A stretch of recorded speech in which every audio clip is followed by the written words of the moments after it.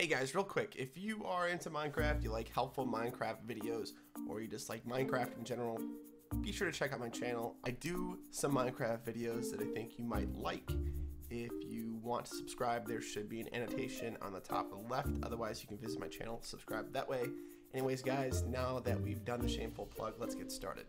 What's up, guys? My name is KiRR, and in this video today, we're going to talk about resource packs. How to get them, how to install them, what to do, all that stuff. So, pay attention, let's get it going, and good luck. First thing we want to do is find a resource pack. Now, there are different ways for us to find resource packs. We either search for them, you'll find a wide variety of resource packs, or you search for it by name, you know a resource pack or have seen one, another YouTuber or Minecrafter that you like, they have it, you want it, and you want to get it, you just don't know how. So, first thing we'll do is we'll go by a directory, we'll look for resource packs, a website that offers different variety of resource packs. Planet Minecraft's a pretty safe place to go. So let's take a look at this texture pack, Good Donuts. So we click on it, it takes us to their page, and then right here we can go to Good Donuts download. It takes us to another link. We click download, the green button, it'll take us to the bottom left there. Now, we're gonna pause it on Good Donut and we're gonna search by specific texture pack, and then we're gonna show you how we actually take those texture resource pack files and we put them into Minecraft. So let's go ahead and take a look at a texture pack that I use. It's called Sphax. Okay, bdcraft.net, there we go. So, one thing about BDcraft is they offer a wide variety of things for resource packs. What we're going to actually do is we're going to download their specific Sphax pack, but we're also going to download their sound. The reason why they call it resource packs now and not texture packs is because you can add sound packs. So that's what we're going to do with BDcraft as well.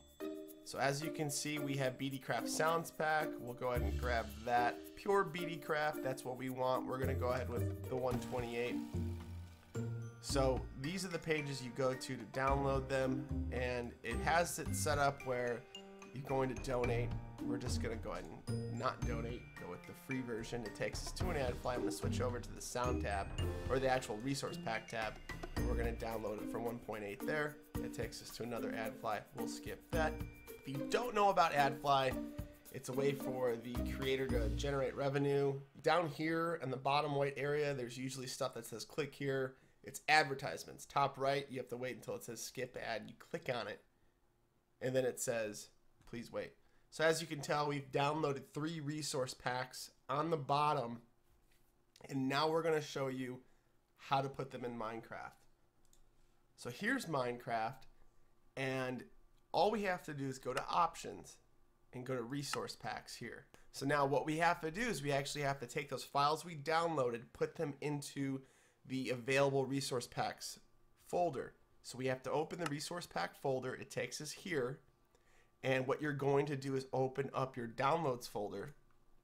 I already have the 128-bit version of Pure BDcraft Sphax, so I don't need to bring that over there. If you don't want to open up Minecraft and you want to get to that folder, what you can do is type in %appdata % in a Windows Run menu.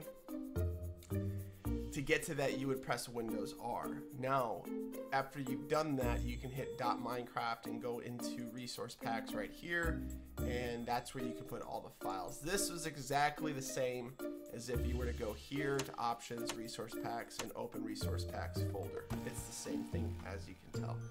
Now that we have that in there, we can go ahead and open up the resource packs folder. Now you're gonna see that the BDcraft Sounds pack is there. We can move that over. And then the other one that I downloaded, which was, now you can see that actually the one that I downloaded, Good Donut, doesn't show up here. So there's an obvious conflict, and I won't get into that, but it has to do with the way they've set up their texture pack or resource pack. So let's just go with Sphax Pure BDcraft. Now if you look on the right, it shows that I've selected 2 resource packs. One's a sound pack and one is a texture pack. We'll go ahead and click done. After you click done, it might say not responding. If it takes forever to say not responding, you've chosen too high of a bit for texture pack, meaning if you've chosen a 256 by 256, try a 128 version or a 64. The lower the number, it works better on PCs that are a little bit older. So maybe you can tell that the sounds are different than what you're normally used to. So if I go, and that's another sound that's a little bit different. I don't know if you can tell or not, but the sounds are different for chickens.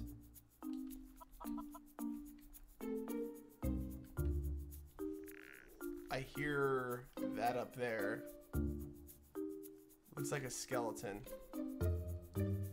Not sure how we can get up there to get his attention, but he does sound different as well. But that's my point, is that you can get sound packs. There he is. So you can hear that damage sounds different. His bow sounds different. But that's something you can experiment in as well.